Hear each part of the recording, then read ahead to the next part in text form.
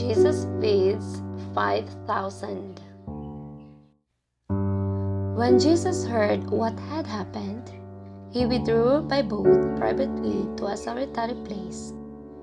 Hearing of this, the crowds followed him on foot from the towns.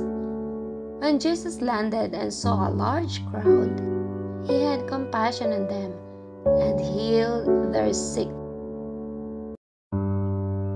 As evening approached, the disciples came to him and said, "This is a remote place, and it's already getting late.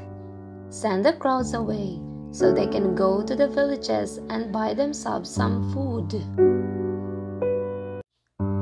Jesus replied, "They do not need to go away. You give them something to eat." "We have here only 5 loaves of bread and 2 fish," they answered. "Bring them here to me," he said. And he directed the people to sit down on the grass.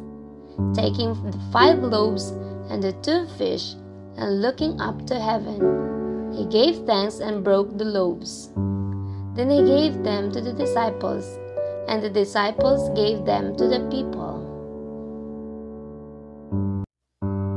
They all ate and were satisfied, and the disciples picked up 12 basketfuls of broken pieces that were left over.